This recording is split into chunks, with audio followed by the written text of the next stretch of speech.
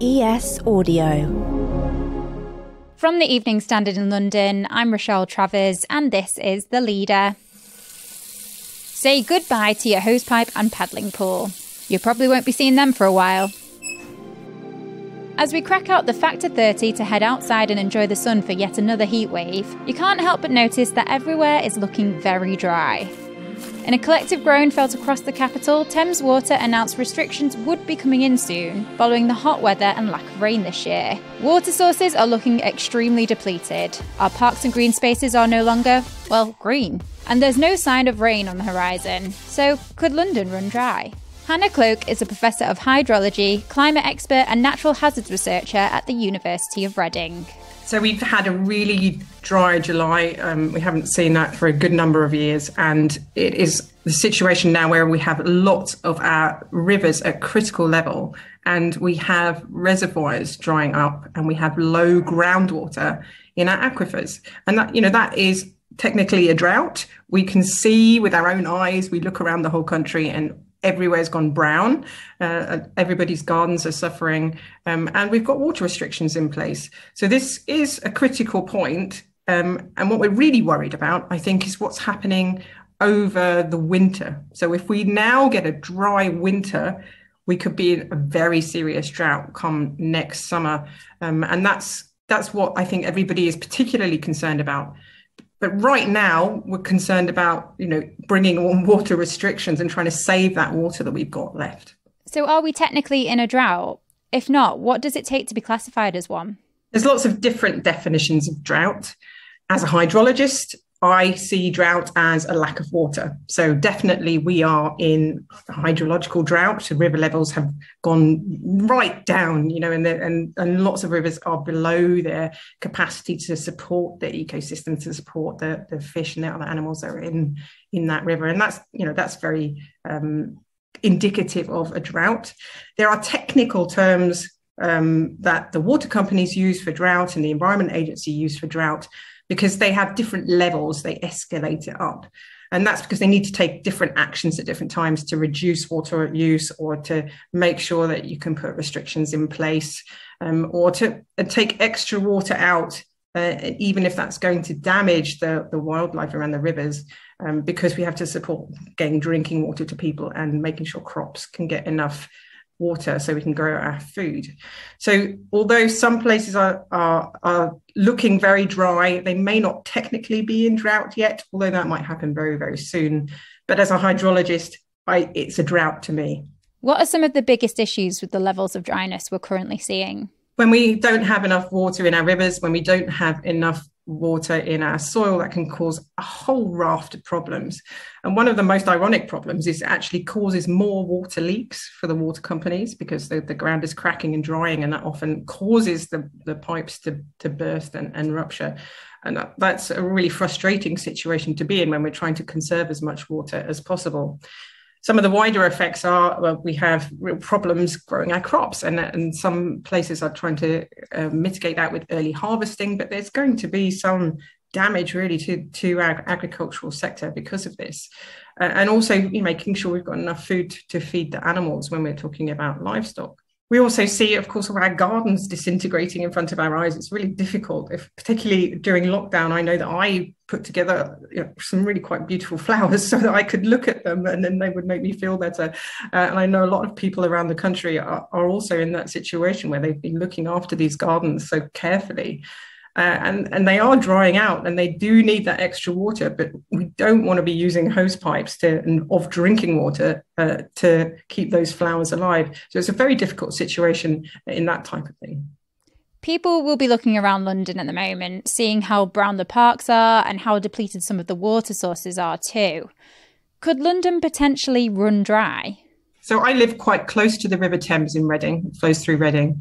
And going down to the river, I go down running quite a lot down to the river. And I've been watching the water levels drop in the river.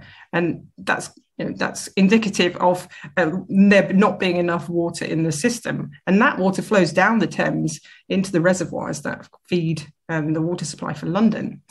And we've seen the head of the Thames dry up quite a long way downstream. And that's quite unusual. And certainly I don't think I've seen it that far downstream before. And so the water from the ground is not feeding the River Thames because there's nothing left. It's kind of run out.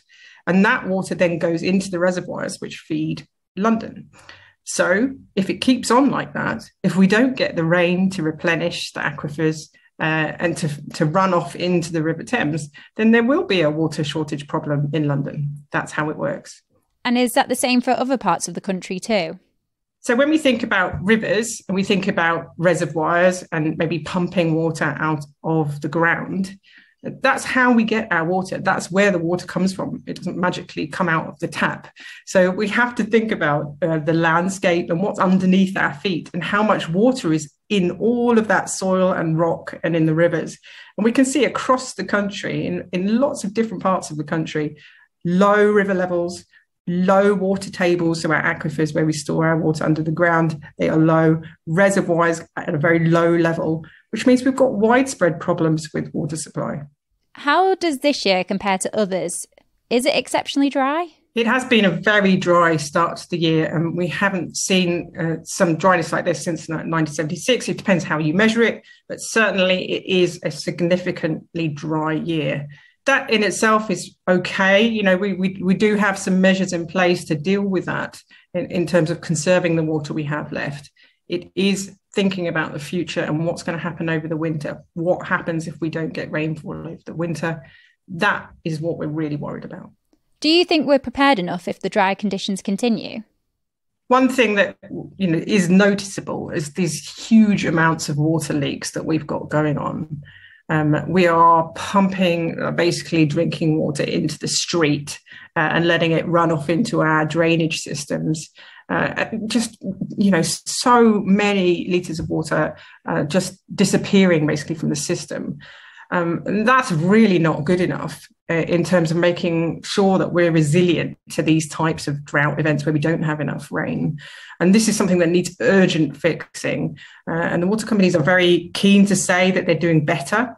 And, that's fine that they're doing better, but it's really not good enough, is it? Because we need that water. We need to be able to conserve it. And we need to modernise our infrastructure at a much faster rate to stop these leaks happening. And when they do happen, to fix them quicker and to make sure that we have robust water mains to keep our supplies going. Let's go to the ads. Stay there to hear more from Professor Hannah Cloke about what other measures could eventually be brought in beyond hosepipe bans. Whilst you're here, why not give the leader a rate and follow?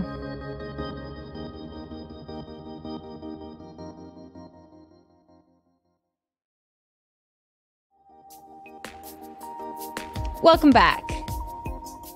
Professor Cloke, most people will have seen hosepipe bans making headlines across the country. Thames Water announced we would be getting one in London. Are hosepipe bans actually effective? Everybody should be doing their bit to conserve water. It is really difficult if you go out and you see water leaks going on, or you see huge amounts of water being sprayed over crops in the middle of the day, and it's very frustrating to look at. But it is important that we all take this seriously. And I'm certainly not using a hosepipe already, even though we're not in a hosepipe ban quite yet. Because it's not right, because it's drinking water, and really those essential things that you can do, you don't need a hose pipe for. The car can just stay dirty, or my grass will just go brown. It will recover when this drought has finished.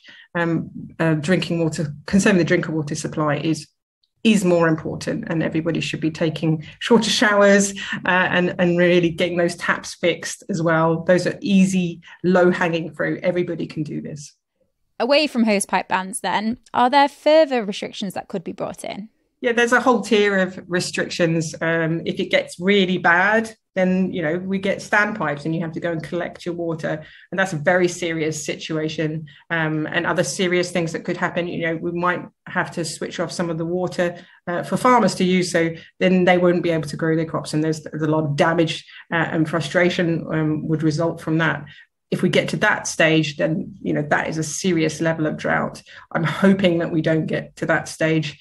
And I would hope that if we take some action now with hosepipe bans and really implementing, repairing leaks and conserving water wherever we can, then we can avoid that situation.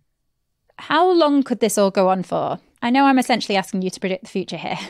It is hard to predict when the end of this particular drought period will be. There's a possibility we could get some rain in the next few months and then it will all be over. I mean, we've seen before, we flipped from a drought into a flood period before, and that could happen this winter. Alternatively, it could go on for several years. So this has happened before. You get several years with a dry winter, in particular, not replenishing the aquifers. And then we could be in a very serious situation indeed. So I think that one of the things about this drought, it's shown us that we don't really have this robust infrastructure. We are seeing loads of water leaks. We're seeing restrictions come in possibly a little bit too late, actually, to conserve the water.